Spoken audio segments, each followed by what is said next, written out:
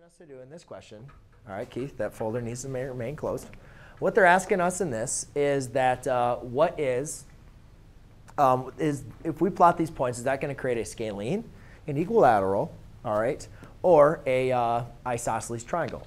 So remember, equilateral is when all three measurements are exactly the same. Isosceles is when we have two equal sides, and scalene is when we have three. So what we need to do, ladies and gentlemen, is one, we can look at this and plot what it's going to look like. So if I plot my points, all right, thank you very much, good job. -5 is 1, 2, 3, 4, 5, and then up 9. 1, 2, 3, 4, 5, 6, 7, 8, 9. So that is going to be x. Then I have y, which is 2, 1, up 1. And then I have z, which is -8, 1, 2, 3, 4, 5, 6, 7, 8, +3. All right? Now, it might look to you like, hey, you know, this looks like a scalene. But ladies and gentlemen, if we can't prove it's a scalene, we have to be able to purposely know exactly what the distance is between each point. Unfortunately, none of these are on the same line, or none of these are on the same, like a horizontal or vertical line. So I simply just can't add the distance away from each other. So what is the only other way we found how to find the distance between 2 points? Applying the distance formula. So I'm going to have to do that for each one of these. So to find, I didn't teach you the distance formula? No. So let me go back over it again, the distance formula. The distance formula equals the square root of x2 minus x1 squared plus y2 minus y1 squared. OK? Yeah, it's a y squared. Let's go back that way, please. Go through that way. y1. So if I want to find the distance of x and y, I just need to determine which is going to be my x1, which is going to be my x2. So this would be the square root of -5 minus 2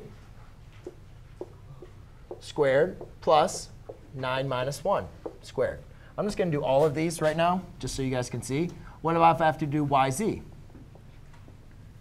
Yz is going to be 2 minus -8 squared, and then plus 1 minus 3 squared. And then what about zx? If I did zx, I'm going to subtract the z's from the x. So it would be -8 minus 5 squared plus 3 minus 9. OK? You guys need to be able to see the difference between each one of these. All right? If you need me to take something away, I'll be more than happy to do it. But as far as just writing down this problem, that's exactly what you should be most concerned with. So ladies and gentlemen, again, I have to apply the distance formula for each one of these problems. Now, to kind of keep this a little bit short, I'm just going to kind of do a little bit of mental math for you.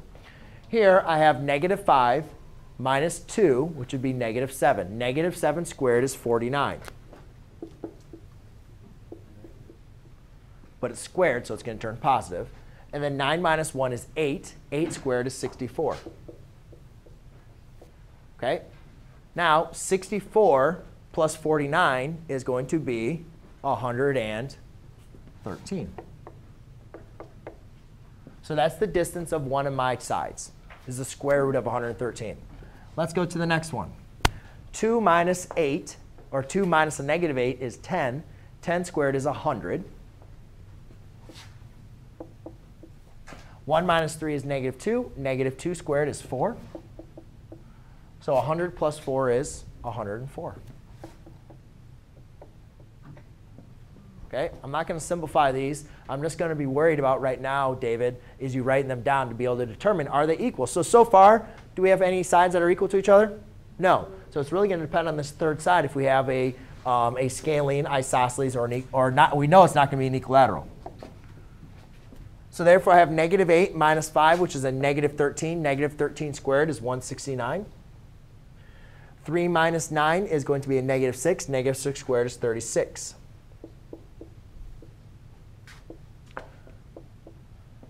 So that's going to be the square root of 205, right? So therefore, ladies and gentlemen, we can now confirm with conviction, not just assuming what my graph looked like, but I can now confirm that these three sides of this triangle are not equal to each other. Therefore, this is scalene. Okay? So good job for those of you that wrote that down. That is question number 4 on your test.